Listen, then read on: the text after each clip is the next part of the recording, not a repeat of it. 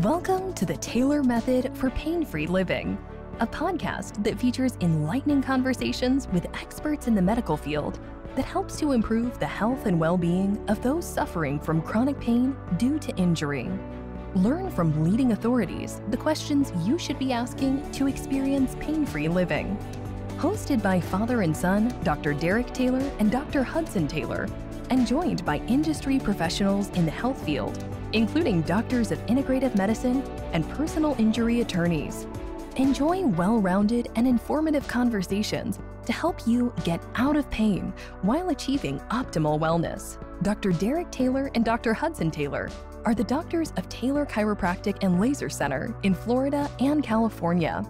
Both father and son duo have earned respect and a solid reputation for successfully helping people transform their lives by assisting them to discover the hidden causes of their painful health challenges, leading them to experience the resolution of their problems using the Taylor Method.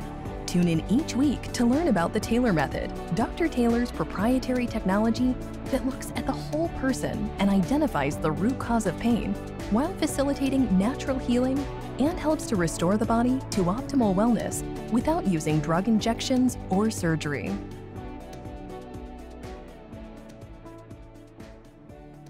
Welcome to the Taylor Method for Pain-Free Living podcast. This is Dr. Derek Taylor with Dr. Aly Slater, our foot doctor specialist specializing in ballet injuries. Dr. Aly, welcome to the show.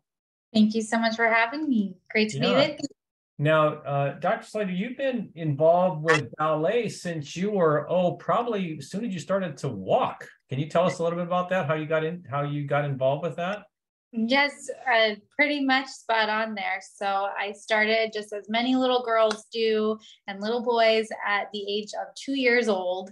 And my parents enrolled me in ballet and it just kind of stuck. I did studio classes forever. I auditioned for the Nutcracker when I was in middle school and I was accepted. I got a role in it. And that's really pretty much when my more serious dancing was catapulted. I ended up enrolling in the middle school and high school for the arts. I spent lots of time in the studio doing performances, both at school and at my home studio. I did some summer programs and it was really just my whole world leading into college. And it just gave me so much and really defined who I am as a person and my level of discipline. So dance is very near and dear to my heart. You need to have a lot of discipline in order to do that much dancing. Would you say all that discipline helped you in you becoming the person you are today, as far as making it through the medical program like that and having to go through all that rigorous testing and schooling? Do you say the disciplines of working in ballet has equipped you and shaped you for this moment where you are at today? Yes, there's no question about that, especially because I would say, I chose sort of a non-traditional path to my skill set. So I am not naturally like a science person or a math person. So the sciences were always something that was intriguing and challenging to me. I didn't go into something that was easy for me. And dance is sort of the epitome of that. It's not easy or natural at all for anybody, yet you just work through it, you persevere, and you progress slowly, little by little, and get better. And really that is the foundation that laid my entire education and my philosophy, and knowing that I could always challenge myself and get through it. Mm-hmm. Now, how did you know you wanted to be a podiatrist? Were you injured? Did you have an injury or something like that? Or did somebody help you? I mean, what led you to doing what you are doing today? So I had a minor injury when I was dancing and I had some pain in my toes from point shoes. And I had known a lot of my fellow dancers that had gone to see podiatrists for foot and ankle injuries. And it didn't really click back then, but fast forward to graduating from college and trying to figure out really what my career goals were and where I wanted to go in medicine. I remembered sort of that experience and having friends of mine having been treated by podiatrists, and it clicked for me. So that's how I ended up going into this. And I talked to some podiatrists who were treating dancers, but they weren't doing it as a major part of their practice. And I also saw a need for that in the area that I knew I eventually wanted to work in. Great, great. And so now that you are a doctor that's working with athletes, what are some of the most common ballet foot and ankle issues and conditions that you see in your practice? So the interesting thing about dance medicine and dance injuries is dancers can get the same injuries that anybody else has. It really comes down to how it's treated, where you have the difference between a dancer and the general population. That being said, most injuries in dancers, about 70 to 80% of them, are actually in the foot and ankle lower extremity. So we see everything in my practice from basically a nail falling off, an ingrown toenail, to lateral ankle instability, Achilles tendonitis, bunions, hammer toes, small fractures, or something called a dancer's fracture in the fifth metatarsal, stress fractures, just overuse injuries. So all of that is commonly seen in the dance population and the general population, but those are typically where we're seeing it most in dancers. And what do you find are the most common etiology or causes that you have discovered that is causing a lot of these conditions that you're treating there? Is it just the overuse? Is it the shoes that they're wearing? Is it wrong technique? I mean, what are your thoughts on the causes of a lot of these conditions? It's important to figure out really what is the thing that's causing it. So overuse is a definite, it's a given. Dancers don't like to go to doctors because they're afraid that they're going to be told to stop doing the things that they're doing, because we know that overuse is just part of the game. So that's why dancers like to go to someone who understands that to begin with. But overuse is an absolute. Then there is poor technique. And it's really incredible because you will see these dancers who are dancing at a high level and they're just strong as an ox, strong as can be. They are just, you look at their physique and they're all muscle, very lean, but they'll have things like hip instability, and they'll have, their core might not be as strong as you think. So it can be caused by weakness in some areas they're not focusing on as much in their day-to-day movement activities. And then it can be something as simple as their shoes not fitting properly. So when you're talking about, particularly in ballet, female dancers in pointe shoes and having an ill-fitting pointe shoe, that could be part of the problem. So it's really being able to both zoom in and zoom out on where these issues are. Mm-hmm. And that's where your expertise comes in, with just all the years of experience that you've had doing ballet, getting them in the right shoe, making sure they are doing the right technique. I mean, I think one of the challenging parts is just the demanding schedule, and especially when you're training for performance and, you're getting to crunch time, it's not like you can just do this, there's a schedule and you're on a routine, and you have to have that performance perfect, right, by the time that you are on for the show. So how do you get around that when they are so physically demanding, putting all that pressure on their feet and ankle, and it's just that overuse, but they have to do that? I mean, what have you done to help them accomplish that without missing their practices and training before the show? Right. So that sort of is the crux of it right there. Basically, the first step is getting in the psychology of a dancer and understanding where they're coming from. I think if you can look at your patient's perspective and really understand them globally, you can have a better idea of where to go. So for many people, this is their chance, their moment. They're at their peak physiologic age. This is the time in their career when they have to do this despite an injury. So looking at a dancer's perspective from that is helpful, because you say, hey, this is my one shot. I know I have this problem, but I'm going to have to get through it no matter what. So meeting them where they're at is critical. Sometimes we have to sacrifice a full cure in order for us to be able to get through the performance or make it to the end goal of what they're doing, end of the season, wait for a break, and then get 100% better. But what you do is you basically can modify their rehearsals, their shoe gear, the intensity of their activity, both in and out of the studio, to get them where they need to be and ready for the performance. So for instance, that might be talking to them in very specific techniques. And this is where having a background in dance is helpful, is I can say, use their language, say something basically like, I'm okay with you doing bar work, but when you get out to the floor, no sautés, no grand jetés, skip those exercises because they're too high impact for what you're going through.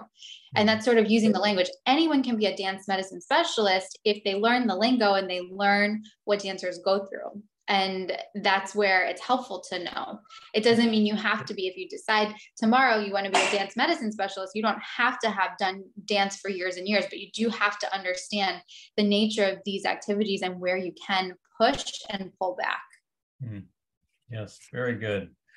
Yeah, I can see just the advantage that of just having all that experience. I mean, it's one thing to learn the lingo of ballet, but it's another thing to know it internally and have experienced it for many years, and that's what you bring to the table.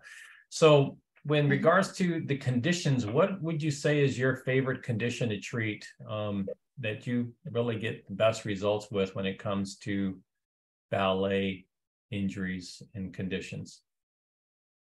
Well, I like the ankle. I like ankle pathology. I like ankle instability. I like Achilles tendonitis. I like treating those because the pathology is interesting, but it can also be frustrating for dancers because it's really painful conditions. Sometimes, a good old fashioned ingrown toenail will get me through for a while because you can immediately relieve these problems. Right. These other pathologies that are more interesting per se, they often take a lot more time to relieve. So I like it all. It all has its pros and cons. It's hard for me to pick one favorite thing. So what do you do for that? Let's say somebody's got an Achilles tendonitis or some ankle instability. What is your protocol that you do to resolve that for a patient? So it really depends on the patient. So we'll put on the lens of a dance medicine patient at this moment. So if you're talking about ankle instability, it comes down to what you're doing inside the studio and outside of the studio, and making sure we get them first to a really good physical therapist. I have people on my team, I like to say, people I refer to who know dance medicine and they know how to take care of these patients and what their needs are. So getting them to somebody who really understands the ins and outs of both foot and ankle and dance medicine, what they need, doing some kinesiology taping techniques, really honing in on conservative treatment. Talking about what do you wear inside your shoes? So are we bracing when they're out of the dance shoes so that we can kind of bide our time, or are we letting it ride? So it really depends, and it depends on the level of pathology. Sometimes we need to do MRIs. We need to know what's going on. So it's being both aggressive in diagnosis and conservative in treatment. I am surgically trained and I love to do surgery, but these are not the patients where you're looking through the lens of a surgeon right away. You're reserving that for major last resort. And in regards to exercises, so in regards to the rehab and the exercise and all, do you often refer that out to physical therapists then, or are you doing some of the kinesiotaping yourself, or how does that work with your patients? So I'll start them with kinesiotaping in the office just a little bit. It's not per se my area of expertise, but I know some kinesiology taping techniques that are helpful for our patients. And then I will refer out for therapy because I want aggressive therapy. That's much more than I'm able to do in the office. I'm going to bring them out for that. Okay. And what other conditions do you commonly see with, specifically with the ballet? Is it more acute conditions that you're seeing or more chronic repetitive conditions that you're seeing? It's both. But I would say when you're talking really in the musculoskeletal category, it tends to be going on chronic in this population, just because in my experience, these patients have waited until the last possible moment to come see a doctor. They're putting it off as long as they can.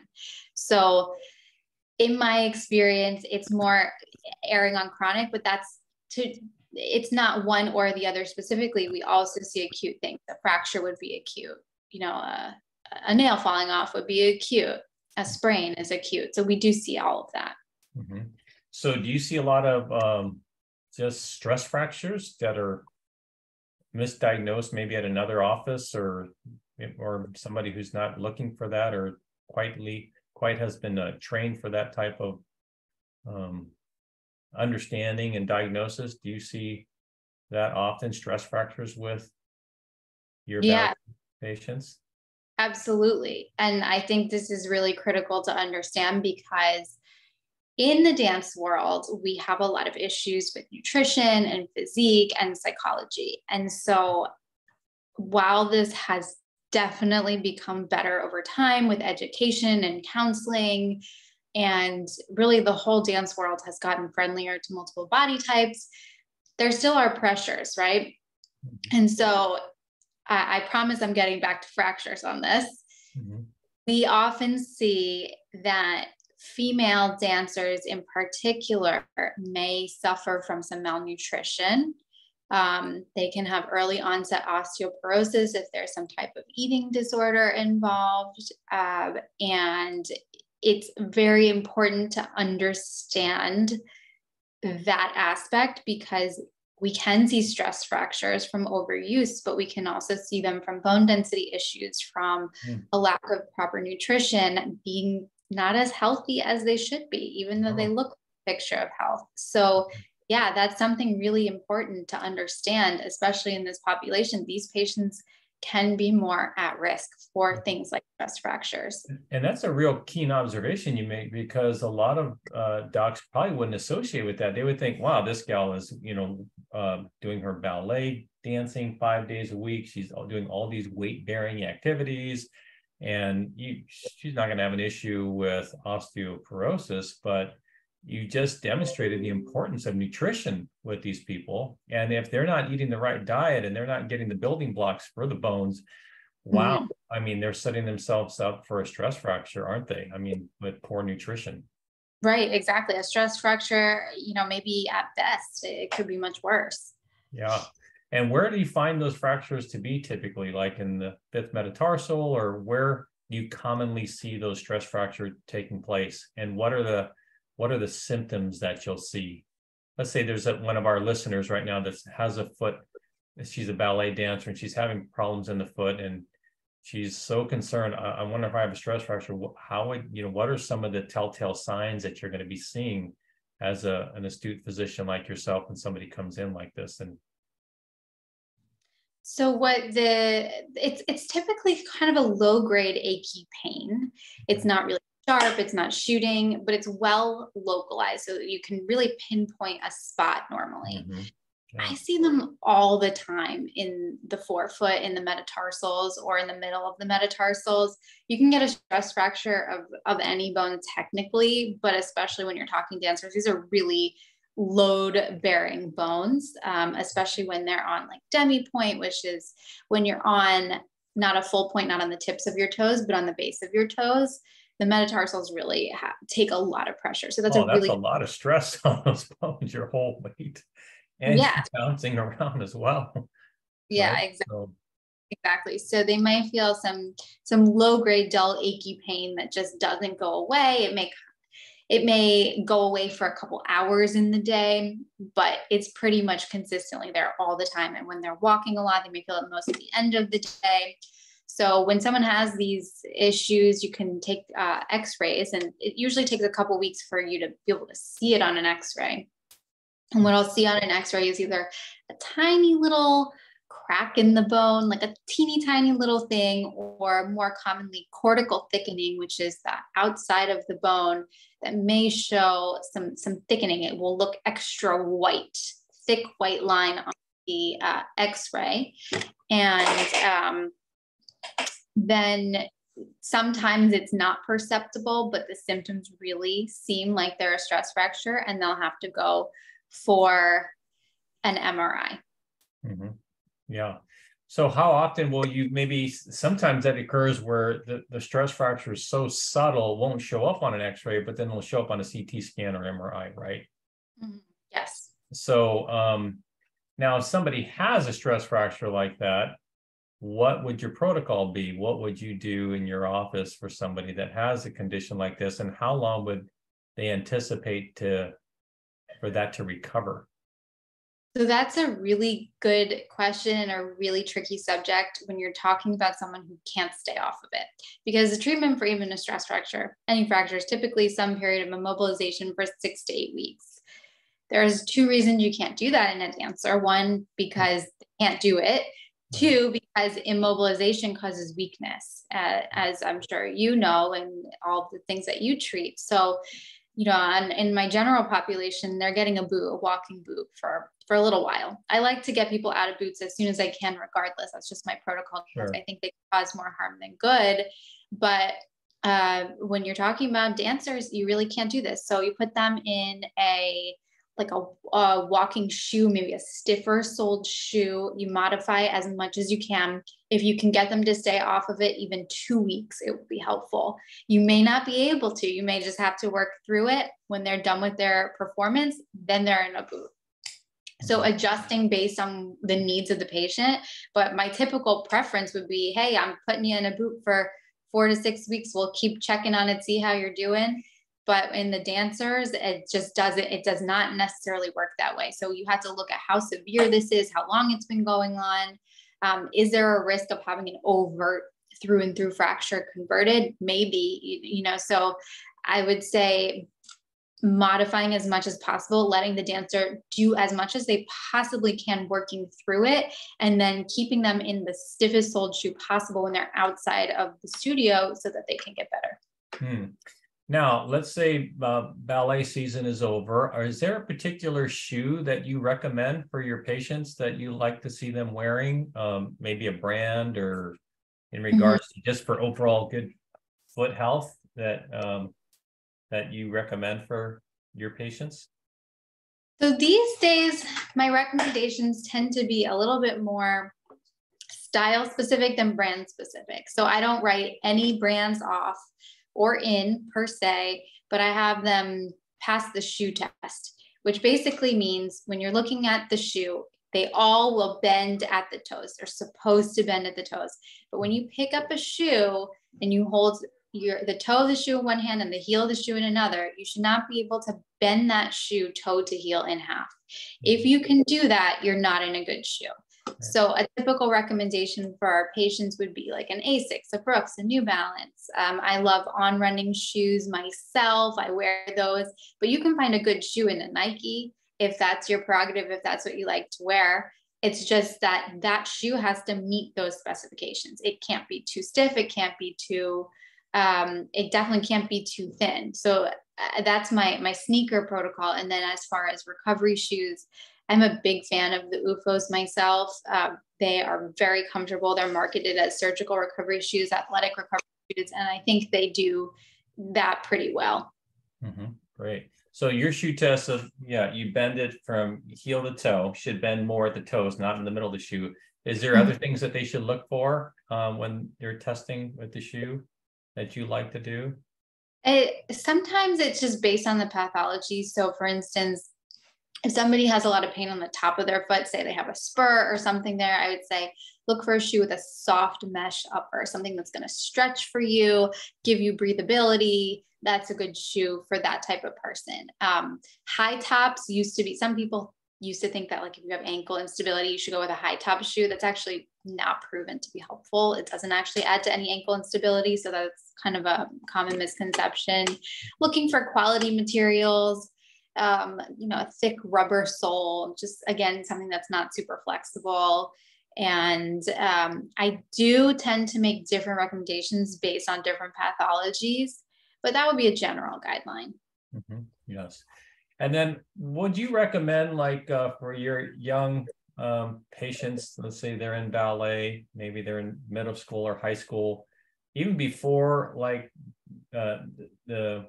the season starts or they start to get ramped up for the performance, that they would come see you for like do you do some type of evaluation for them, just kind of getting a baseline check on them? Is that something that you recommend for your patients to do?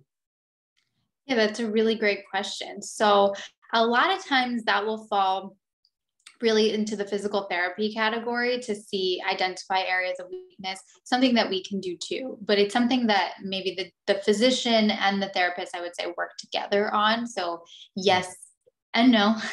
But specifically like a point shoe evaluation would be something that you would see a qualified physician to do. And that is something where you evaluate the stability, the strength of the feet and the ankles, the range of motion to assess if a dancer is ready to be in a point shoe. So that would be something that we would do like before the season. If they're curious, sometimes their dance teachers will send them over. I've had dancers come in and say, hey, I have ingrown toenail problems and I just want to get them fixed before I start dancing for the season. That kind of thing is definitely appropriate. It's always worth it to get an evaluation though. Yeah. And then what about the big thing that you mentioned earlier in the show is diet? I mean, this is probably even harder to work with in regards to some of their changing some of the dietary patterns and habits that they've developed. But if they really want to be proactive in preventing a stress fracture, they really should consider that. I mean, do you help patients with that as well? You know, I'm a really big believer in referring people to specialists in areas of expertise, and I'll definitely give them my recommendations, and then I'll refer them to somebody who's qualified to counsel them specifically on nutrition.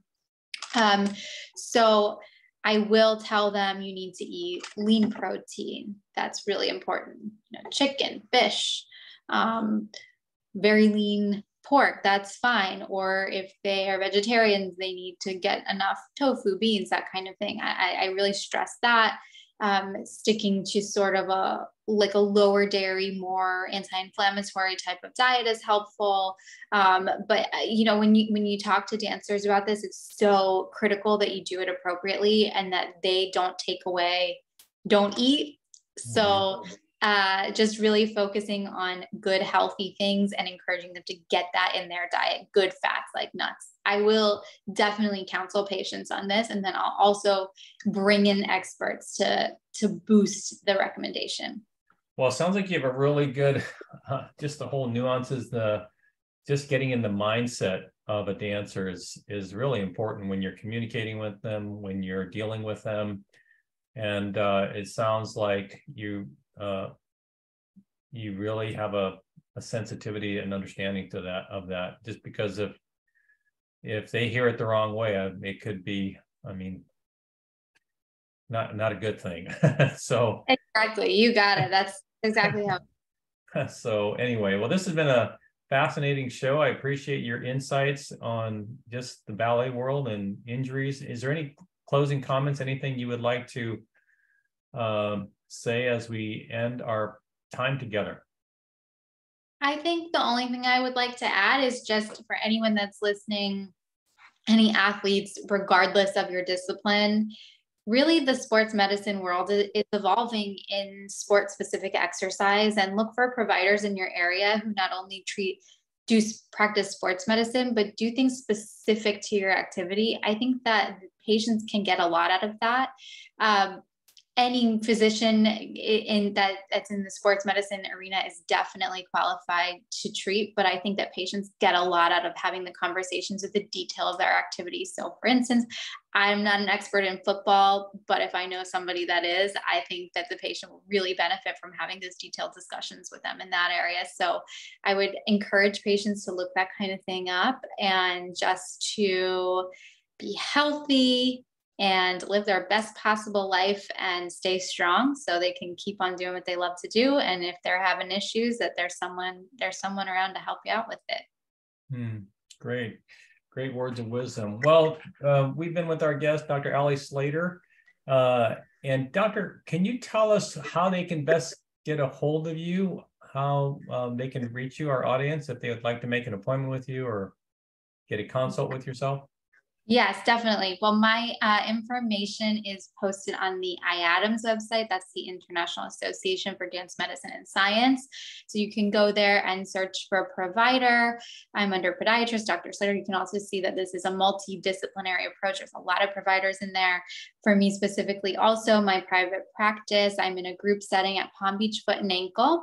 We're in Palm Beach Gardens, West Palm, and Boynton Beach. And you can find our office info at palmbeachfootcare.com. And what's the best telephone number that they can call your office at? It's 561-848-7722. Great. Well, thank you so much again for taking the time out of your busy schedule to be on our show. And I think a lot of patients are really going to benefit from, especially those in the dance world, from the information that you shared with us today. Thank you very much for your time. Thanks for having me. Great talking to you. Okay, you too. Thank you for listening to the Taylor Method for Pain-Free Living podcast. For more information about the Taylor Method and how you can find lasting pain relief, visit www.drderektaylor.com. That's www.drderektaylor.com.